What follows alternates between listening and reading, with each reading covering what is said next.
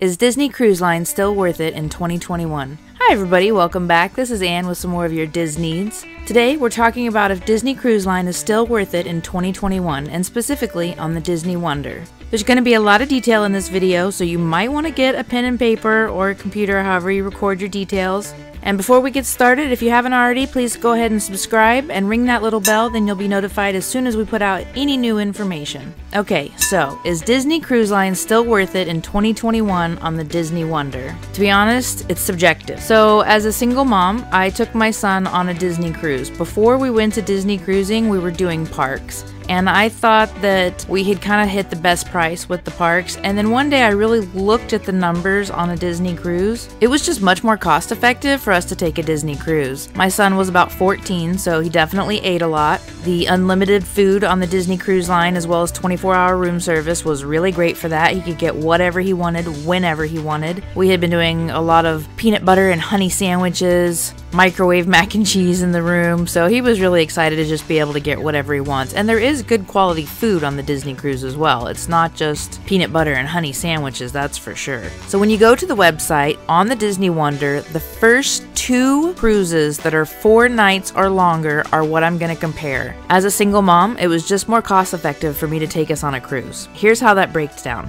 The first one that's 4 nights or longer on the Wonder is Galveston. It's a 4-night cruise from Galveston, January 24th through 28th. It's going to have 2 sea days and 1 day at Cozumel. I think that's ideal. 4 days gets you on the ship for long enough. 3 days is just too fast. Obviously longer is preferable, but 4 nights is really great, especially if you haven't done a cruise before. Just in case you don't like being out in the ocean, that's good to know. And not be stuck for 7 days. So 2 adults, an inside stateroom is $1,698 for 4 nights, January 24th through 28th, 2022. That breaks down for 2 people to $425 per day for both people. At first blush, that sounds like it's a lot, but it really isn't. If you're paying for a hotel room, it's at least $150 to go to Disneyland or Disney World just for the hotel room. You're also going to spend at least $250 to get into the parks for 2 people. Right there, you're already at $400, and you haven't even bought food yet. So $425 for the day for 2 people is a great price. Obviously, if you really love the rides and that's what you're going for, you need to go to Disneyland or Disney World. But if you enjoy characters, if you enjoy Broadway caliber stage shows, if you enjoy fine dining, okay, their main dining room is not exactly fine dining, but it's really good. If you enjoy these types of things, I would strongly consider Disney Cruise. The other cruise to compare with is a 4-night out of New Orleans. It also has 2 sea days and 1 port day at Cozumel. 2 adults for this one is $1,787, and it's February 14th through 18th, 2022.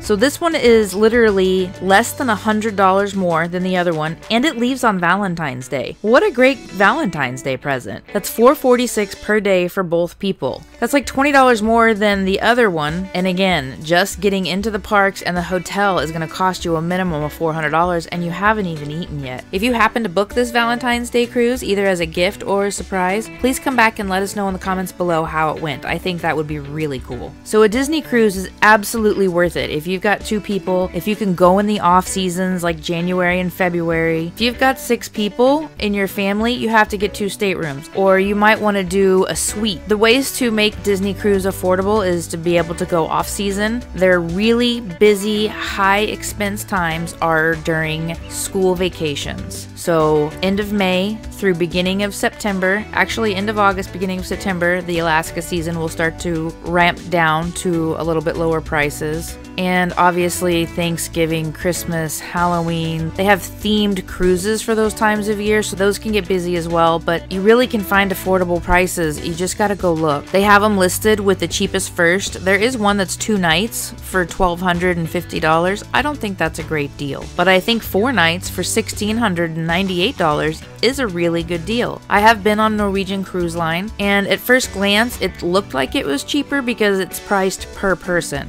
and then as you add on the other extras, it becomes more expensive because they don't have free sodas, they don't have free room service. So you just got to look at the math and see what works for you. I absolutely think the Disney Wonder is still worth it in 2021. It is my favorite ship, and I also think it's worth it because it's a little smaller ship, but it has a lot less capacity. Guest capacity on the Disney Wonder is 2,700 700 people. For the Disney Fantasy, it's 4,000 people. The Disney Fantasy has 3 more decks, and it does have a little more room. The food just seems to be a little bit better on the Disney Wonder as well. I think that's due to the lower capacity. I also find that it's more enjoyable for me on the Wonder because lower capacity. It's easier to find deck space, easier to find a seat at the piano bar at night. So those are some of the reasons that I think Disney Wonder is still worth it in 2021. Also, when we priced it out for the Norwegian, it was basically the same cost, and it doesn't have that Disney feel. Disney just adds a little extra to everything, and Norwegian didn't have great stage shows like Disney does either. Actually, their food wasn't as good either. They did have pretty good service, and the ship was fine. We actually got on right after it had been refurbished, so that was nice, but still, I love Disney Cruise because how it just kind of tugs at the heartstrings. Everybody has a great time. You don't have to have kids to go on a Disney cruise, and honestly, I recommend going without children. You can just spend all of your time in the adult areas, and it's quite fun. Okay, there's a few more things I want to mention as far as whether or not it's worth it. The room sizes are definitely larger on Disney Cruise. It's also just feels really safe on Disney Cruise Line. They have a trusted brand. Also, since they don't have the drink packages, I think there's just less drunk people on the ship. It's just nice to have a ship without a smoky casino in the middle of it. And I'm not against casinos, I just don't like them on the cruise ship. So the breakdown per person per day is part of it, but you also have to consider the logistics. Transportation to and from venues, time saved by not figuring out transportation, not having to schlep on the buses with everybody. It's really a lot faster to go to your room and then back to the restaurant on the Disney Wonder because it is a little smaller. I want to get into specifics as well. So, dining. Is the dining still worth it? Palo dinner and brunch were $40 per person when they last sailed in 2020. I do believe that's worth it if you have not been before. Their dinner is really good. Their souffle, everybody raves about, so I would recommend the souffle if you go. I personally love their brunch best. I love the brunch where it's all set out with just seafood, sweetbreads, so many different selections to choose from. And then there's also a menu to choose from as well, and I really enjoy that type of brunch experience. Tiana's Place restaurant was created about 5 years ago, I believe, on the Disney Wonder, and it's so much fun. They have the crawfish crooners who will play up on stage. Tiana comes out, they have the beignets, Cajun and Creole food. It's really good and it's a fun experience. They also have the French Quarter Lounge. The French Quarter Lounge was added when they did the last dry dock in 2019, and there are 2 things that I think are kind of fun there. There's 2 different menu experiences. The first one is called the Le Bouffe Favorite. It offers a coffee of your choice, served with beignets, a chocolate truffle, macaron, madeleine, caramel chocolate sauce, and Evangeline praline liqueur.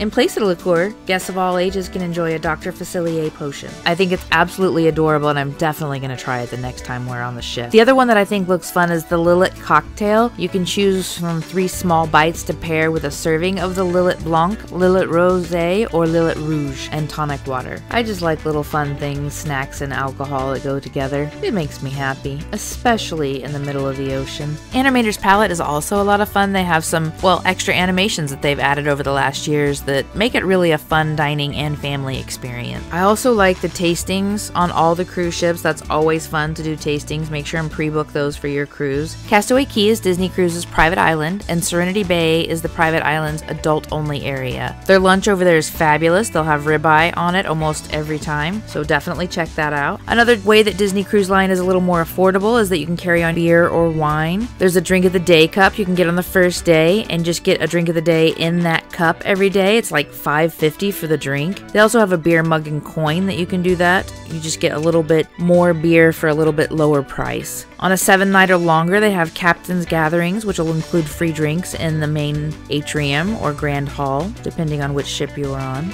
There's also a ton of activities to do. There's the free kids clubs that are included. Nursery is an extra cost, but the other kids clubs have so many activities that are really cool, and they're all included. There's trivia for the adults and families, the live stage shows that are Broadway caliber but still have that Disney feel. There's evening entertainment for the adults. We'll have adult game shows, interactive game shows that are a lot of fun. They have that for family as well with interactive game shows and interactive activities. There are also little cooking exhibits that will happen where you can see a Disney cruise chef preparing one of the favorite items on board. Some other fun activities on Disney Cruise Line are Pirate Night. You have that when you have a Bahamian or Caribbean cruise. The specific night will be outlined in your navigation navigator. You might want to bring a costume for that night. You absolutely do not have to dress up, but some people like to. They'll see people in full pirate costume, and you'll see people that are just wearing the bandana that's provided. Kind of an evening. They'll give you pirate bandanas in your room. The main dining will be themed to the pirate menu that night and pirate ambiance. There will be a show for the Pirates of the Caribbean and also a deck and dance party afterwards. And it will cap off with fireworks. And these are real fireworks like you'll see at the parks. Disney is the only cruise line who has permission to do fireworks at sea, and it's really cool. Disney Cruise also has some fun activities like a princess gathering in the main atrium or grand hall.